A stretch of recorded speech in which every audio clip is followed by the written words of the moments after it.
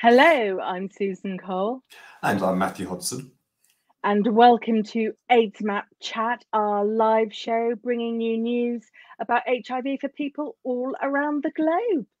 We've got a very special edition of aidsmapCHAT this week because we wanted to respond to some of the concerns which have been raised amongst people living with HIV about monkeypox, which has broken out in the UK, across Europe and in the US as well. So in addition to our previously scheduled list of incredible guests, we have Dr. Claire Dewsnap, who is the president of the British Association for Sexual Health and HIV. But not only do we have Dr. Claire Dewsnap, we also have Mark Lewis, who works for the UK government's All-Party Parliamentary Group on HIV and AIDS. We have one of our new aidsmap writers, Edith Magak, who is a new addition to our reporting team, and she's recently been bringing us stories from the Interest HIV conference, which was held in Kampala.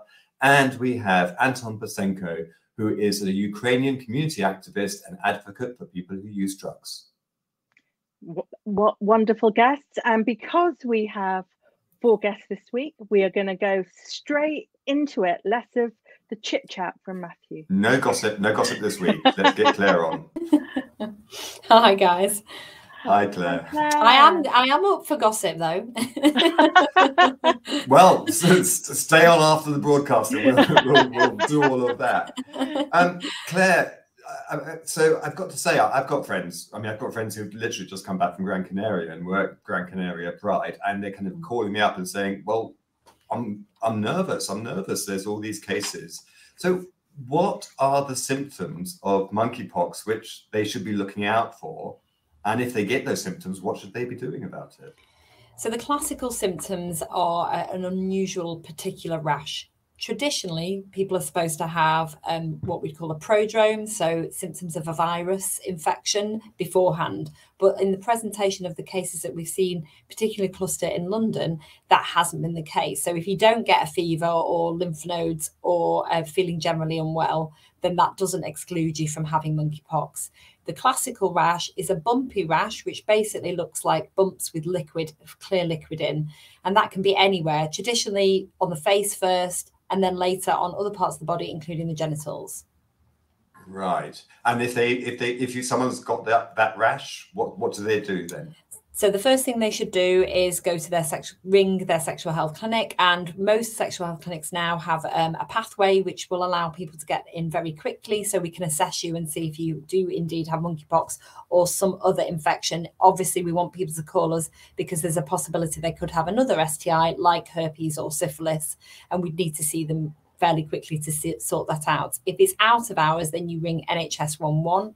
And if you want to ring your GP and you don't want to go to the sexual health service, you can also ring your GP. And Claire, are people living with HIV who contract monkeypox at any greater risk of serious illness? So the understanding that we have at the moment is that if you have a normal immune system, so your CD4 count is above 200 and you contract monkeypox whilst living with HIV, you are not at any particular great risk of becoming more significantly unwell. But we do want people to obviously inform their regular doctors, so in particular the people that look after their HIV care on a regular basis if they think they have symptoms of monkeypox. So it'd be more the people that we would worry about is people who have low CD4 counts. Right. And is there a connection? I mean, you talk about low CD4 counts, but what about viral suppression? I mean, does that make a difference, do you think, in terms of risk of severe illness? So there's very little in the way of understanding about this because there's very little data. So all the cases that have been looked at where people living with HIV have acquired monkeypox have been people who haven't been on treatment and they haven't had access to treatment. So it's hard to be certain. The take that I think we're taking and Beaver seem to be taking the same approach. The British HIV Association seem to be taking the same approach. And that is that if you've got an undetectable viral load and your immune system is restored to some degree, then you're less likely to become ill with it. Yeah, I mean, I think it's always really important to consider viral suppression as well as CD4 count, just because a lot of us aren't having our CD4 counts measured at the moment.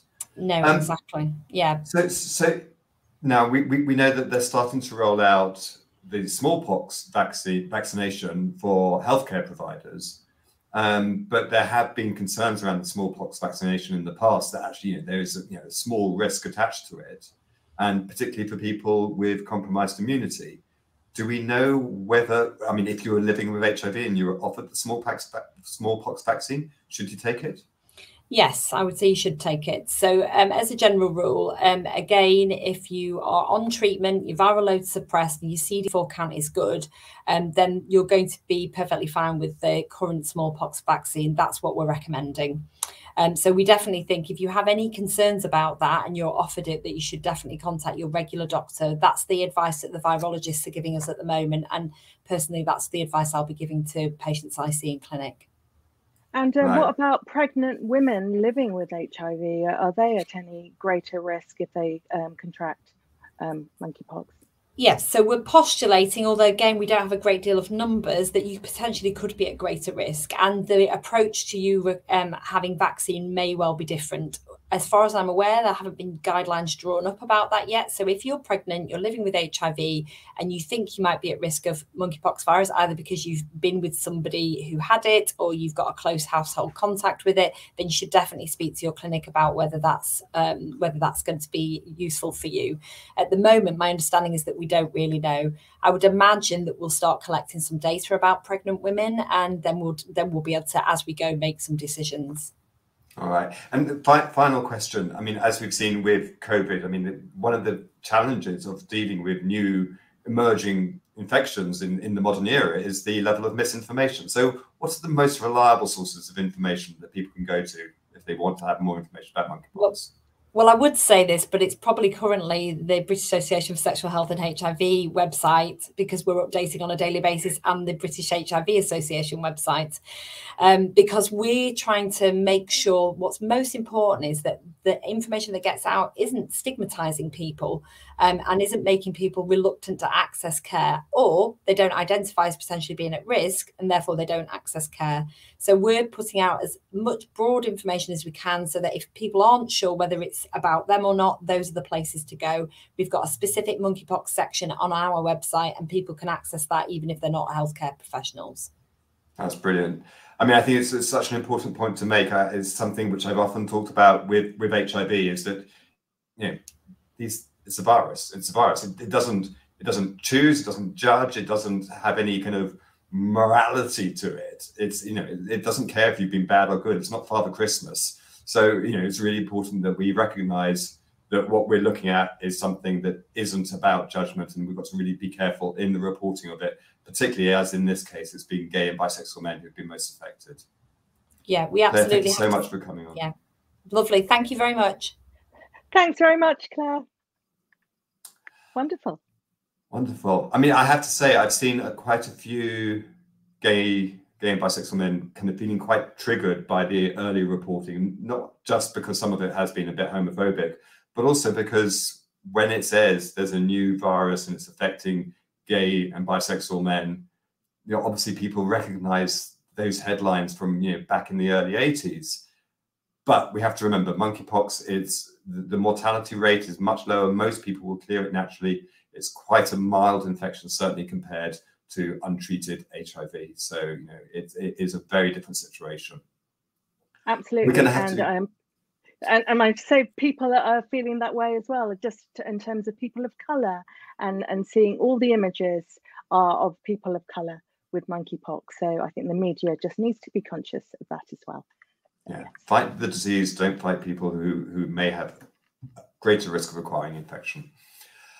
We are now going to go to our next guest is in the most fabulous room imaginable. Look at that.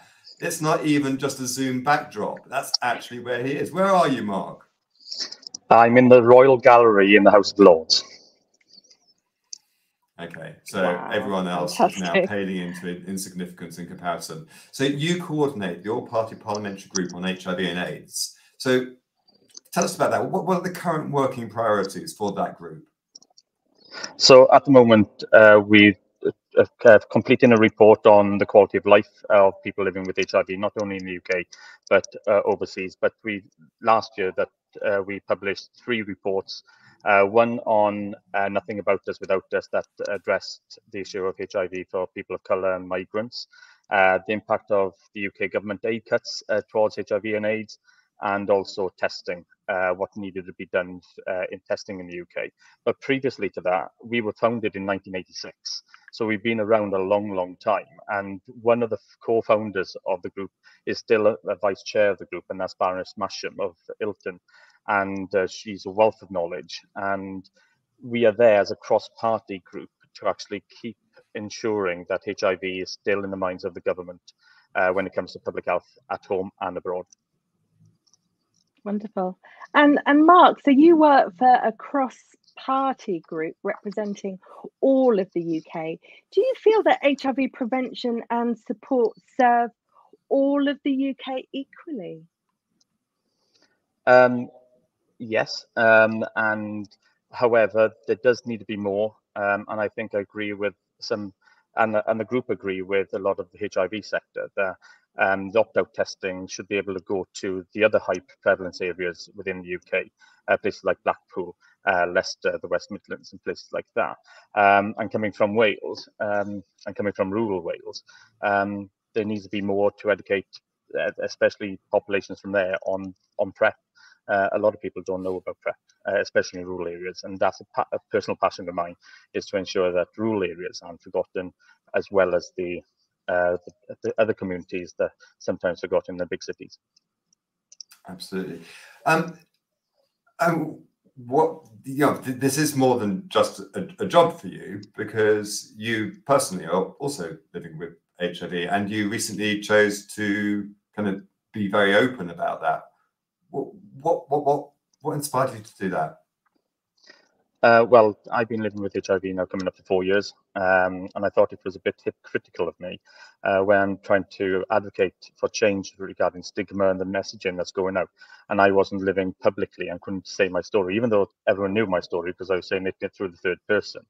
But the main thing was the internalized stigma on how my parents were going to take it, and also other community, other members of the family and other members back in Wales. So once I told my parents, and I told my parents that 5 minutes after the conversation, we just went back to normal and carried on talking normal, you know. And that's what encouraged me, is to, if I can do it. And then since then, I've had 2 people coming to me from West Wales, saying how brave I was coming out living with HIV, and it's given them the courage to go and tell their own parents and their friends as well. I think it's so important, because when we do tell our stories, we are dismantling stigma, and because stigma is still creating so many barriers to HIV testing and therefore to HIV treatment, you know, if we can, and you know, and I always, you know, have to stress this, because I do appreciate that for some people it may not even be safe to talk about living with HIV. But you know, I know that for me, it was the same thing. Is once I told my parents, it's like, it's fine now, I can talk about it. And then when I did talk about it, I realized how much my internalized stigma had been holding me back, and it was just so incredibly liberating to actually be very open about living with HIV. And that's what I felt, but also that's what we're trying to do in Parliament as well, is actually to normalise it and actually put in a human face to it as well, because a lot of people in Parliament will not come across someone living with HIV. And I've got to say, the APVG back in 2012 actually launched a paper calling Raising the Profile of HIV and AIDS in your Parliament. And that was back in 2012. And that actually helped other parliaments around the world to do it as well. And that's what we need, is more normal voices of people living with HIV to get out there and saying their stories. And that's how we can change the perception of HIV and AIDS, and also to reform the services as well that are available for us. Thank you. Thanks so much, Mark. It's been really great to have you on the show. Thank you, Mark. Hi. We're really having to whiz through everything. We've got so many guests.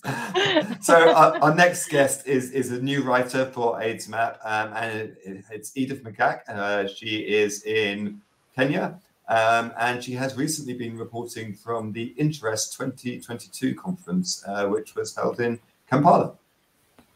Hi, Edith. Edith, Botswana has made great progress in terms of halting vertical transmission. What do you think needs to happen in other sub-Saharan African countries for them to catch up? Thank you, Susan and Matthew, for having me. So first of all, Botswana is a great example to other African countries, and their success story which other African countries need to replicate is screening. So Botswana is doing a lot of testing. You know, they're testing women when they register for antenatal care. They're retesting, you know, HIV negative women on multiple occasions. Every 3 months during pregnancy, they're testing at labor. They're even testing at delivery if there hasn't been a recent test. So other African countries need to increase screening, especially since even in my community, a lot of women give birth via traditional attendance. So you see, there's that gap. So a lot of other African countries need to ensure that women give birth in hospitals and they're tested. And I read a report which you filed the other day, and it was talking about the very high burden of HIV within key populations. So that's men who have sex with men, trans people, sex workers, injecting drug users. How are services responding to these populations in sub-Saharan Africa? That's a great question, Matthew. So first of all, key populations are being left behind because of the criminalization of most key populations. So for example, I mean, there's the example of Ghana. Ghana has done a lot against the LGBTQ community. So there's no mapping. First of all, there's no mapping, there's no size estimation. So a lot of countries do not even have data on key populations. So that really, stops services, especially in health facilities. And I mean, last week it was International Day Against Homophobia, Biphobia, and Transphobia, and I think that's one of the key things, isn't it? Is that actually when we experience stigma, whether that's as gay or bisexual men, or as lesbians, or as trans people, or as injecting drug users, or as sex workers. That creates the barriers to testing and to treatment and support. What's people's experience of those kind of phobias? I mean, sorry, it's touching like a crazy thing. I do apologize. But how does that impact people's ability to access services?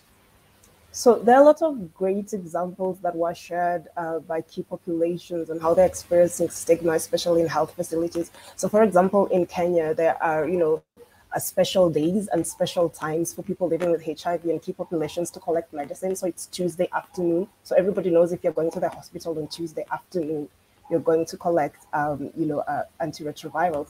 So even other people do not want to go to the hospital on Tuesday afternoon because, nobody wants to go on Tuesday afternoon. So there are those, distinguishing and labeling differences. There's also an association of, negative attributes to key populations. So health providers would say people who use drugs have bad morals. There's discrimination in health facilities for key populations. So there was an example that was shared about someone who died in the hospital because the aunt was a health worker, and she told other colleagues not to treat this gay man because he was having sex with men. So the nurses and the doctors abandoned this person and they died in the hospital. So there was a lot of stigma and discriminatory practices that are taking place in health facilities. That's awful. And how has COVID impacted on services? So again, great question. So while everyone was thinking and expecting that COVID was going to have such negative results for people living with HIV, but Uganda proved to be a striking, wonderful. At the other conference, we had Dr. Jonathan Izudi, who presented results from Uganda, and he shared that in Uganda, suppression rates, viral load testing went up, suppression rates went up, mortality reduced during COVID, and that is because of all the great interventions and the differentiated distribution services that were implemented during the pandemic. Yeah. One final question, just because I know you're really passionate about this. PrEP, oral PrEP for women. What are the barriers that remain for access to PrEP for young women? So before I share, I just must say that I come from a community. I come from a fishing community, and HIV prevalence in my community is very huge because of this phenomenon called jaboya. So jaboya, the women in my community, we trade sex for fish. So because there's very little fish and the fishermen are very particular about who they give fish, so the women would trade sex for fish. And while the women in my community are very passionate about family planning services, so they go and get family planning services, PrEP has never been, a key factor. So having oral PrEP integrated into family planning services is a great tool for HIV prevention. But unfortunately, in this study that was presented at Interest Conference, oral PrEP integration had really, really poor results. And this is because there was a lot of bias that was presented by the health workers. For example, if a young woman who was married went in and said, oh, I want PrEP, they were like, oh, but you're married. And then she'd say, oh, my husband is living in a faraway town or a faraway country, or my husband is far away. They would say, oh, no, you're married. You don't need PrEP. So there was a lot of challenges. Again, the family planning providers did not want to integrate PrEP because they felt that was a service that is supposed to be offered by HIV testing providers and not family planning providers. And that's the challenge, because these services are not integrated together. So in Kenya, you will have a HIV clinic offering PrEP, and family planning providers do not offer PrEP. So they feel that if family planning providers will offer PrEP, they're doing somebody else's work. So they were like, no, this is too much work for us. So it's really the uptick we failed. That's devastating. But I mean, of course, when we shine a spotlight on it, that's helping, I hope, to get those services up and running, to increase awareness. And Edith, thank you so much. Your reports from Interest 2022 have been incredible. They're all on the aidsmap site, so people do please go and read them. Edith, thank you very much for joining us. Thanks, Edith. Thank you. Wow, let's crack on. Let's crack on. We've got our final guest. Our final guest is Anton Basenko. He is a Ukrainian community activist and advocate for people who inject drugs. He is currently in Brussels, I believe. Is that right? Working for the European AIDS Treatment Group. Absolutely. Hi. Hello, everyone. Hi, Matthew. Hi, Susan. It's great to have you Slava on the show. Ukraini. Slava Ukraini. I'm going to pronounce it wrong, and then that'll be awful. Now, so I mean, Ukraine is obviously, it's very much in the news at the moment, and we do want to talk about that. But I also kind of wanted to talk about HIV within Ukraine and within people from Ukraine. So it's actually got very high prevalence in Ukraine and among populations from Ukraine. And it's, am I right in saying it's mainly driven by drug use? Is that correct? So, go ahead. So what steps can governments take to reduce the harms from drugs? Actually, yes, according to official data, that's true. But since I mean, the drug use is still one of the main causes. But at the same time, since 2008, the main way of infection turned from bloodborne to sexual. Okay. But what we see from IBBS researchers, for instance, integrated biobehavioral study research, every 2 years, that it's still, the sexual linkage is still goes from people who use drugs and their sexual partners. So that's, and yes, people who inject drugs are the largest key populations in Ukraine, because we have concentrated epidemic, and there are 350,000 of people who inject drugs as an estimate number in Ukraine. But Ukraine did a great job, and though we are formally on the second place after Russia in terms of the epidemic burden, but if you compare the data and the progress, the dynamic between two countries, our epidemic, and especially in among people who use drugs, it's heavily it's decreased and stabilized. So since 2002, when global funding entered the country, and we started to implement harm reduction programs, which since 2017 turned to the state budget funding, not only needle and syringe programs, but also opioid substitution therapy programs with methadone and buprenorphine. So since 2002, the prevalence of HIV among people who inject drugs was reduced from 41% to 21%. And among young users, so-called young users, it's people who use drugs up to 3 years, not by age, but using, because it's the most risky. In that time, we reduce 10 times the prevalence, and our incidence stays on the very low and stable level. Yeah, when in Russia it's heavily increasing. So that's why we did a lot. But since 24th of February, when the war has been started, we are really under the risk of losing all these achievements. And Anton, how are host countries ensuring refugees from Ukraine have access not just to HIV treatments, but also to appropriate drug treatments? Yeah, that's a very good question. And actually, we were really surprised to realize that access to HIV treatment is much more easier and less problematic than access to opioid substitution therapy for Ukrainian refugees. Of course, the difference is that it's a so-called controlled substances, but there are a number of different issues which is related not only to this kind of treatment, but to the I mean, the language barrier, a difference in healthcare systems, difference in medications. Even we use the pills, methadone and buprenorphine in pills.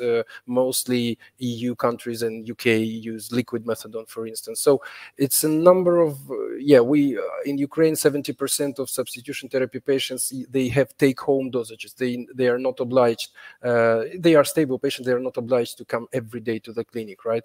In some of the EU countries, you are still have to go daily, and then so yes, it's a number of issues. But with the support of many partners, local NGOs in EU countries, we're really managing all these issues together and with other stakeholders, of course. Anton, obviously, the eyes of the world are on the people of Ukraine, and what message would you like to send to the world now about the situation in Ukraine? First of all, using this opportunity, I would like to say special thanks to people in UK and especially to your amazing Prime Minister Boris Johnson. He visited the city, native city of my mother-in-law, which was the months under occupancy of Russian troops. My mother-in-law, she's luckily alive. Yes, and we really feel this support from not only from UK but from all of the world on different levels. As a common people, as a citizens, of course, we feel this support on the political level, even on Eurovision, right? Recent Eurovision, communities, we people living with HIV or people who use drugs, we really feel this support. And by the way, UK is the second largest donor of the Global Fund, which played really critical role in the support of evacuation of people from key populations from the regions which are under the shelling and bombing. So it's really linked, and this multi-stakeholders, let's say, support, and we really feel it on the daily basis, and it's really touching my heart, and I think touching hearts of Ukrainians. But the last point I would like to say, it's not just a war of weapons. It's really the war of different paradigm of thinking, of the old-fashioned war, or old-fashioned world, let's say even medieval world where is no, I mean, the Russian political repressive system, where is no place to human rights, there is no even place to speak about substitution therapy, because it's considered as a propaganda, where there is no place to harm reduction. And Ukraine, which and Ukrainians, which identified and their own, let's say, the paradigm, and they want to move forward to progressive things, and where the human rights is not the empty sound, and where the key populations, though we are not perfect, but still the life-saving services and treatment are available, and I want people to realize that it's not just this support is needed not just because of the weapons, you know, but because of the public health and the lives of people who are under the huge risks now. That's an incredibly powerful message. Thank you so much, Anton, for coming on the show and for sharing that with us.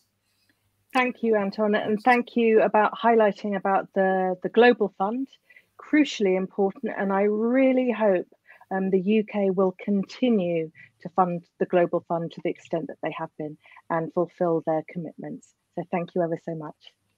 Thanks, you're always welcome. Bye-bye. Bye-bye. That's it, we powered through it. Oh my goodness, well, thank you so much to all of our tremendous guests. I mean, so much incredibly important information there. Yeah, do tell your friends about it, because it will be available to view on aidsmap's Facebook and Twitter page after this live broadcast, as well as on our YouTube channel and on our website, aidsmap. So thank you to Mark, Edith, Anton and Claire, to our sponsors, Theratech and Wandsworth Oasis, and to all the wonderful crew at Disruptive. We will be back in 2 weeks' time, and our guests will include the LGBT health advisor to the government, Dr. Mike Brady. So see you then. Thank you all so much for joining us. See you soon. Bye. Bye.